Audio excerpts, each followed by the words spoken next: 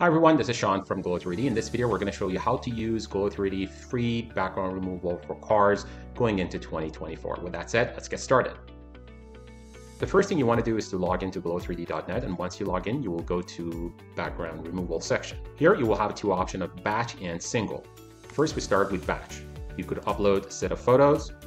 Here, I'll just drag and drop all the photos. It could be a mix of interior, exterior. Here you can change the background, choose from a library of 200 background images we have from outdoor, indoor, simple, fantasy, city views, or you could simply upload your own background. You could also go options like blur, white, gray, or you could do what we call half cut, but we keep the floor and then we change the background to let this stock go white or blur. For now, I'm going to just keep the background as the image. Then you could also upload your own header, footer. You could turn them off if you don't like to have them, or you could turn them on, or you could actually give it transparency. So for now, we are going to keep both header and footer to see the end result. And here you choose what background you want for the close-up photos. We have two options of white and gray. My favorite is white. And once you have all the images uploaded, all you need to do is say remove background. It will take about 1 to 2 minutes to remove the background. While that is happening, you can check your emails, go look at other websites, do other things while it is doing. The only requirement is not to close this Chrome tab. You can go open other windows, work with other softwares, just keep this open in the background. There you go, the download is complete. We just completed our download. Depends on how you set up, it will either directly download it to your download folder or it will ask you where to download it. It very much depends on what your setup is for all the downloads you have in your browser. So let's extract it. Let's view it through the large icon. Now, as you can see, the background is fully removed. All the interiors, we have white background. Now let's look at the single background removal image.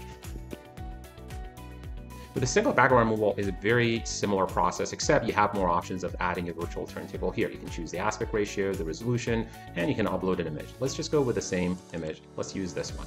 Here, you can change the background similar to batch. You could change the virtual turntable here. You could choose different edge, like an edge ring, light ring, and dark ring. In general, you want to use a darker ring.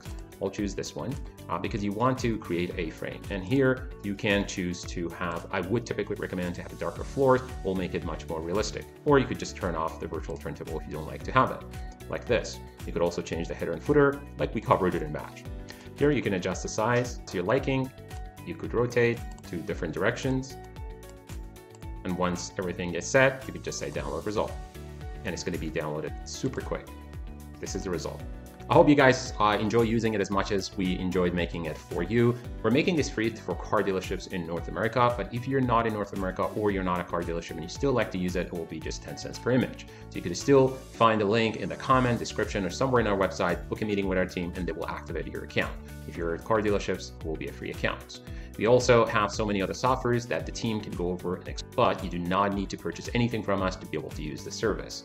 We also have extensive tutorial video that is about 20 minutes and goes through the detailed process with a lot more explanation that I recommend you guys watching it. You can find that in our YouTube channel, or you look at the comments or descriptions of this video if you're watching it in YouTube. With that said, thank you for watching.